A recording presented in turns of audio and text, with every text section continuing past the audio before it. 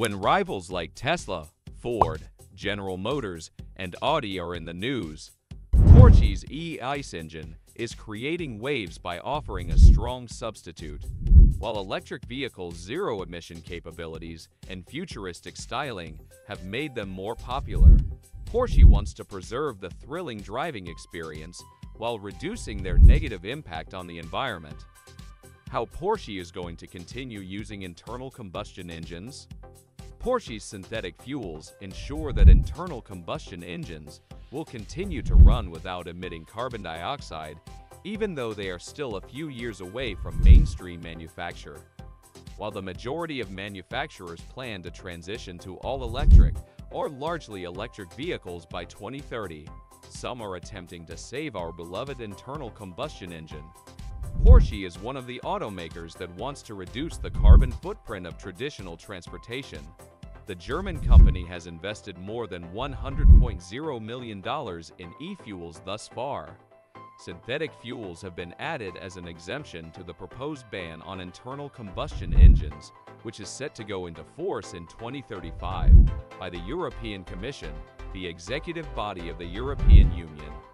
Porsche appears to have devised a clever solution to preserve internal combustion engines by substituting carbon-neutral synthetic fuels for liquid dinosaurs. However, the questions we shall answer below are: how exactly does it function? Would we be able to acquire it sooner rather than later? And should we put our trust in it? Synthetic fuels make sense for a few reasons, not only for Porsches, but for a larger range of transportation applications as well. Porsche claims that the cost of making electric vehicles is more than that of combustion-powered vehicles, and that it will take too long to convert its whole lineup to electric power.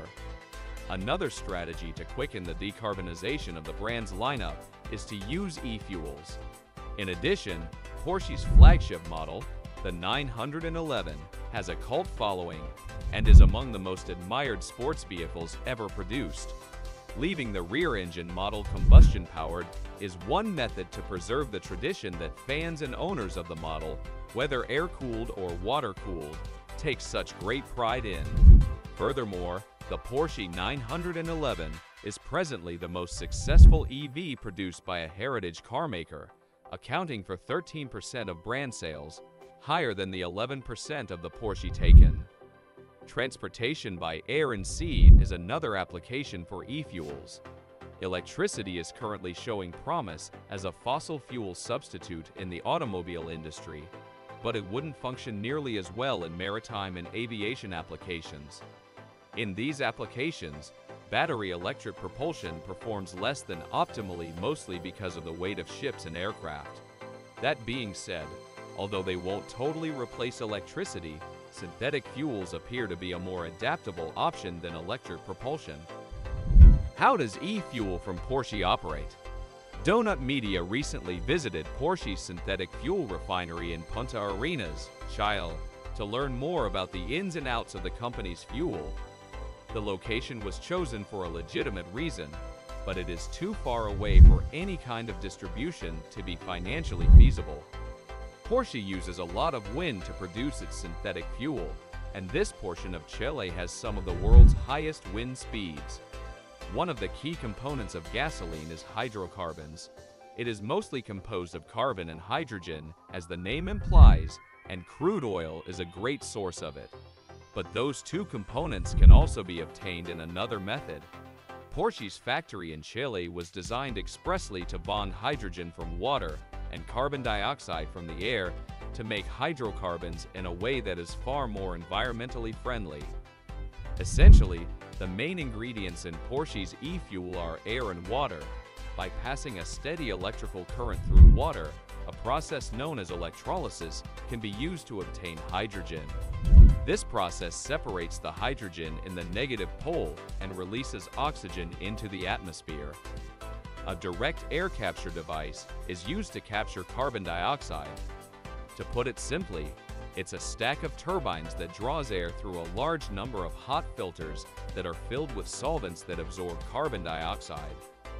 Essentially, concentrated carbon dioxide is trapped during the intake of unclean air and the subsequent extraction of clean air. Porsche has achieved poetic brilliance by figuring out how to turn the toxic particles that internal combustion engines emit into fuel that is good for the environment. Methanol synthesis is carried out by combining carbon dioxide, CO2, and hydrogen gas A2 in a different unique apparatus. The end product is methanol, but to create a synthetic gasoline blend made up of both heavy and light gasoline, it must undergo one more synthesis that involves heat and vaporization.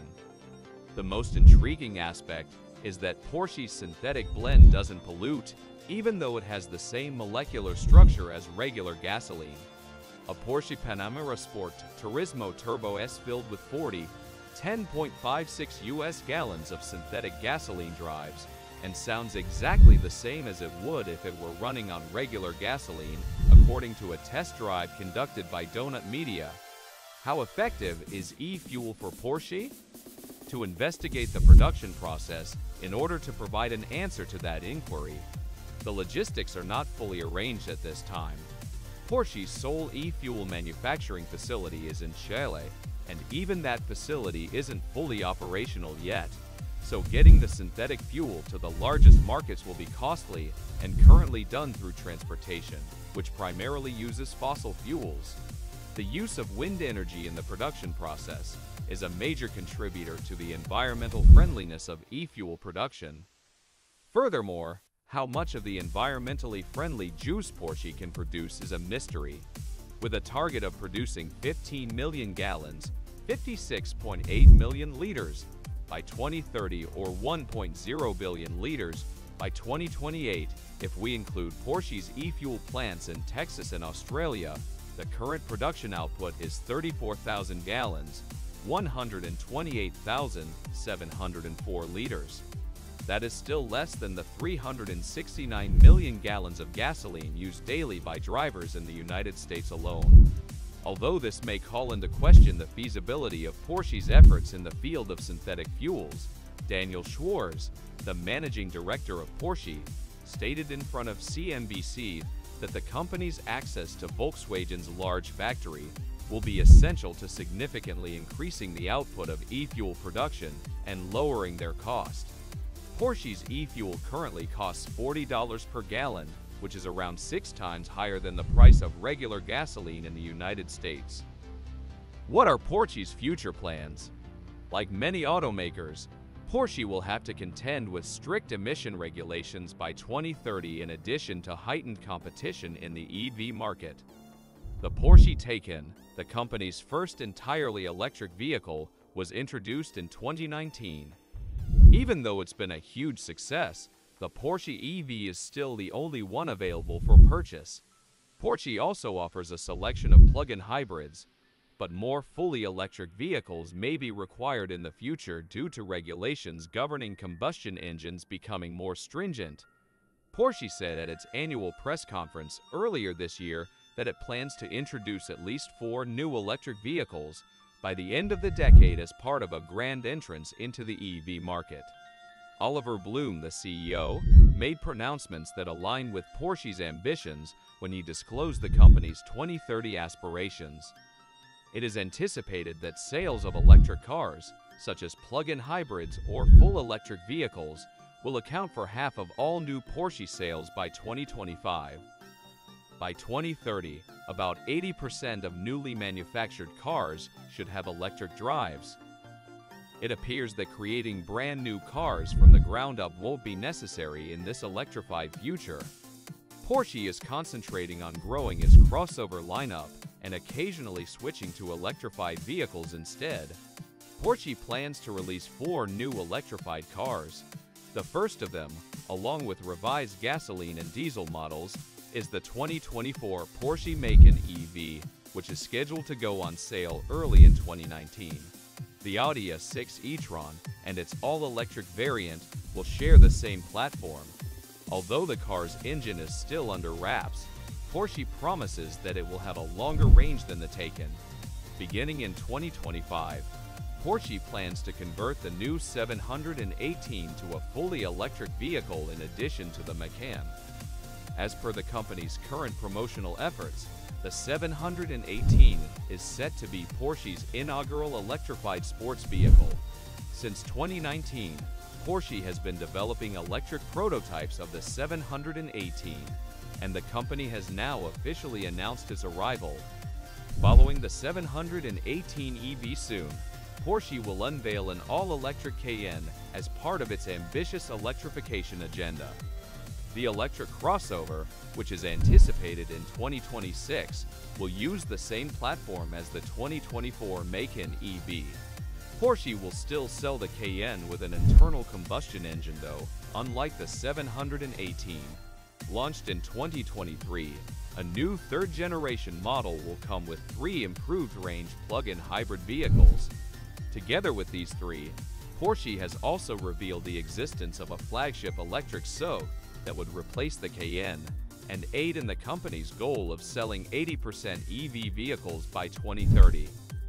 What do you think of the new engine that Porsche has? Do you believe Porsche can outperform other automakers to take the top spot in the market? Please leave a comment with your opinion on this. For more interesting stories and updates, subscribe to our channel, and do not forget to press the bell icon for notifications. Goodbye.